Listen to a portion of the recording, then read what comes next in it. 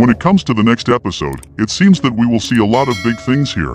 The episode, directed by Legends of Tomorrow's Jess McCallan, will see the fallout of some shocking news for Spencer and Jordan as Olivia struggles to balance personal and professional feelings.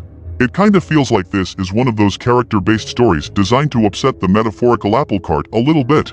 Episode 7 is called Hate It or Love It, and since this is the last episode, at least for a while, I hope that writers will want to leave things off in a way that keeps people talking for a long time. The official synopsis reads, hustling to manage the fallout after some shocking news, Spencer reaches out to Billy for help while Jordan contemplates where his priorities are.